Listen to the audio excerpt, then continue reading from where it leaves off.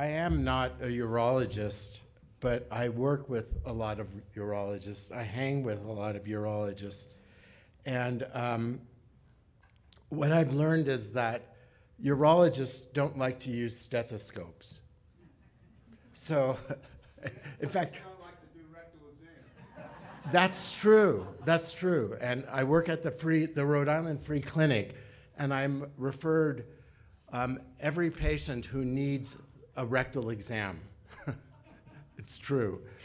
So, but I'm going to speak a little bit about men's health. This is more of a generic talk. So I'm not quoting a lot of articles because there isn't a lot about men's health, frankly. But why do men die earlier? And it's a relative question. It's been an important question since the 70s. And these are my disclosures. I'm in a lot of, as Mark Sigmund calls me, I'm an AUA scut boy. I do a lot of guideline work for the AUA. And, but gender differences in mortality and life expectancy vary by country. But in most countries, almost all countries, men live shorter lives than women. In Russia, it's 13 years. In the US, it's 6 years. And you can see from this that the countries in which it's closest are those third world countries, India, Nigeria, where the lifespan is quite short. You don't see any places for dad. You see people looking for a place for mom. And, you know, what's behind this male-female gap ratio? And we all have our hypotheses that men engage in risky, unhealthy behaviors, that men smoke more and drink more, that men have more exposure to gun use, that men are employed in hazardous occupations, that men have a higher rate of lung cancer, accidents, suicide, homicide, heart disease. And the truth is that incarceration is mostly a male phenomenon in this country, and it increases the risk of dying. That the XY chromosome, the lack of a second X chromosome means that X-linked abnormalities among men and boys are not masked by a normal version. That women are born with longer telomeres and better immune systems, and that perhaps higher levels of estrogen in women protect them from heart disease. That being bigger isn't always the best thing, that we have a lower release of growth hormone, and that males aren't as mature, which I would imagine that almost every woman in this room would concur with, and that smoking, eating, and drinking contribute to increased cardiovascular risk. That women are traditional caregivers, and that contributes to their longevity, and that the greater metabolic needs of men and greater muscle mass lowers stem cell reserves, and that the high-risk occupations that we see are mostly experienced by men or held by men in this country. But most of all, that men lack social networks and isolation and are isolated and experience loneliness, and especially after college, that men, very few men, form book clubs or engage in regular activities, and our peer groups and our friendships become shortened as we live longer. This is one thing. When I went to sign in yesterday, I noticed that there were 3 sheets signing as signups for the Triangle of Pain. And so I searched for the triangle of pain as a cause of premature death, because when I did it twice, I thought that I wasn't going to survive. And then the searches led me to David Crawford, MD, arsonist, arrested. So I decided I better stop searching at that point and just accept that the triangle of pain may be one of those risk factors. But the 20th century surge of excess male mortality, this article, which I found interesting, looked at all the historical data of almost 2,000 births from 1800 to 1935 in 13 developed countries, and tried to determine the development of the key principles related to excess female life expectancy. And what they found was that heart disease was the major condition associated with excess male mortality, even when you account for cigarette smoking. And for all the reasons that we described above. So after the 1880s, I don't know how many of you watch Yellowstone and are now watching 1883, where men are constantly shooting each other. But after typhus and other diseases, infectious diseases, it's become cardiovascular disease is what seems to be the major cause of excess male mortality. And what can we do to help men live longer? Well, men are not engaged in seeking medical care, acute and preventative. And that was true in the Commonwealth study in 2000, and it's unchanged today. We developed a men's health center at Brown really to support prostate cancer at that time, initially. And now we're seeing men with erectile dysfunction and testosterone deficiency, all men who have obesity and ED and metabolic syndrome, and we've become a center of cardiometabolic excellence, kind of what Dr. Garnick was suggesting needs to exist, but is not present at this time in primary care or in the cardiology space.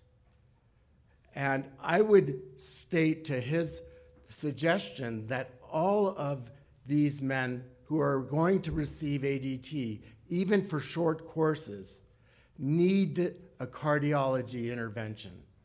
They need a baseline CT calcium study to look at the degree of subclinical coronary disease that they have. In 1990, the NIH developed the Office of Women's Research, and in 1994, the FDA developed the Office of Women's Health. And to be honest, it's not that I think those were vital, but there is no such thing for men. And men continue to die earlier and continue to die premature deaths. So we need to modify these atherosclerotic risk factors. We need to modify the risk behaviors that we see in all our sons in their late 20s and early 30s.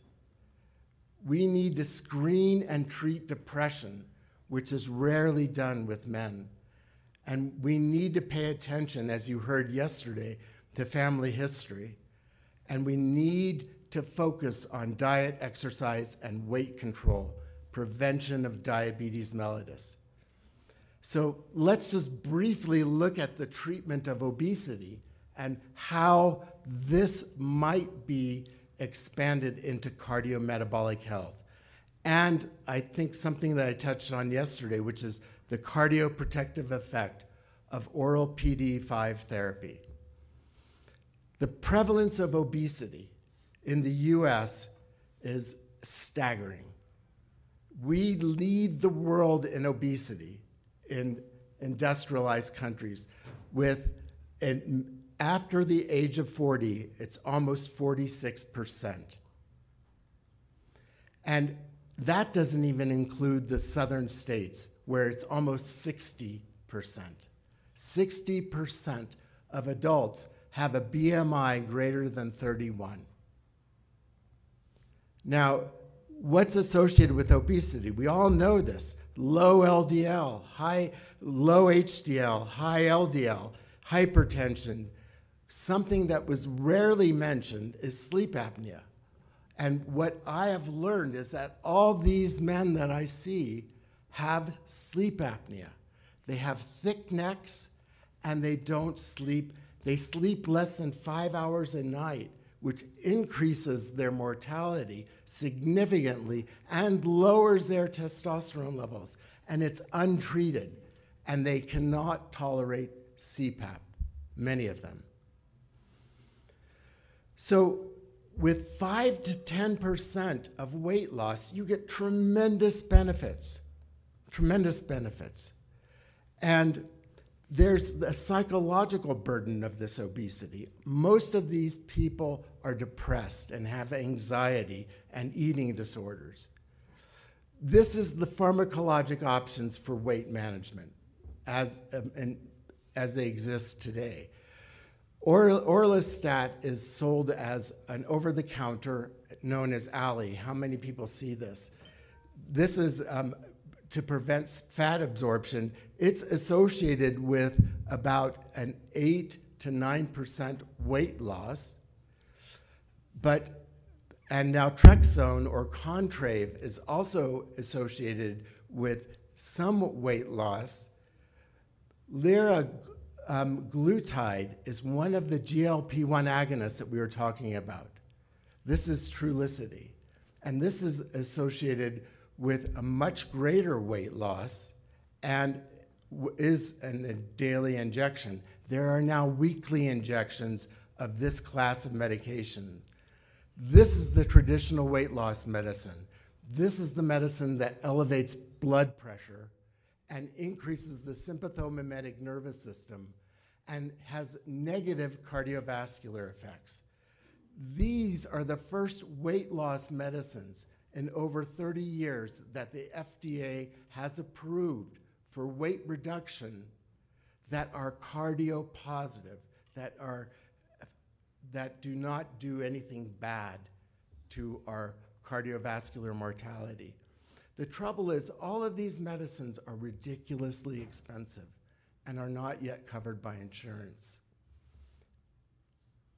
They increase the endogenous production of glucagon-like peptide hormone, and that promotes insulin secretion, decreases glucagon, and decreases appetite, and it slows gastric emptying, and it increases satiety. Patients lose weight, and that weight loss is independent of the ability to reduce glucose levels.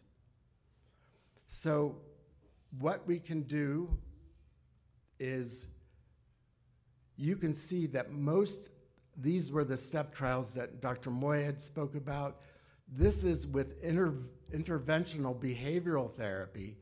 You get weight loss a little over 1 year that exceeds bariatric surgery, that exceeds the 15% seen with bariatric surgery. That's what's key. So, what about men taking daily tadalafil, low dose? This was a retrospective study, 16,000 Swedish men taking either PDE5s compared to 1,994 men taking alprostadil injection, all with stable disease. The mean follow-up was 6 years. The deaths were 14% in the PDE5 group and 26% in the prostaglandin group. The groups were normalized with, because you normally expect to have sicker men in the injectable group, men with more severe coronary disease. These were normalized with a propensity analysis, and in cardiovascular disease, mortality, MI, heart failure, angioplasty, all were reduced in the oral PDE5 group. The editorial that accompanied it said that PDE5s may improve survival and that frequent sex also improves survival, that deteriorating general health is associated with a decrease in sexual desire and activity, and therefore a high cumulative exposure to PDE5s may have identified a healthier control group. So in conclusion, following the surge of infectious disease, men continue to die earlier than females. The gain in survival is multifactorial based on genetics and behavioral factors. The principal reason for early death is CVD. Cardiovascular disease is modifiable. Obesity is the most modifiable risk factor. And we finally have some new future hopes for treatment of obesity in non-diabetics. And PDE5 therapy may offer cardioprotective effects to diminish cardiovascular disease. Thank you very much.